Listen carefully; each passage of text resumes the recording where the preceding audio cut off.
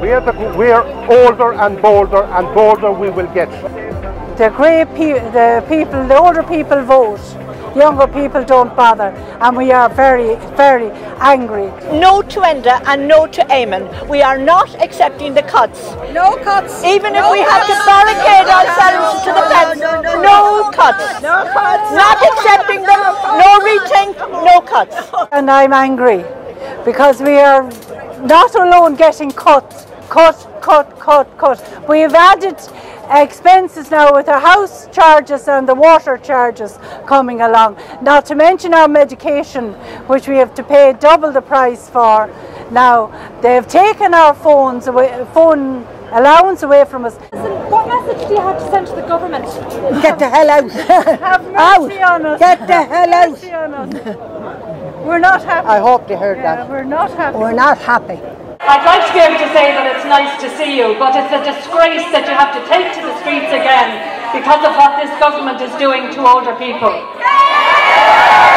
We must resist the attempts to drive a wedge between older people and younger people. Why would we want to attack our children and our grandchildren and our great-grandchildren? And why would they want to attack us?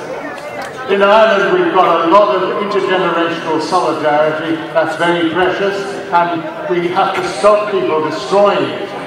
And that's critical for all of us. We want you to go to the clinics of each of the government parties and tell them that they are not to vote for this budget.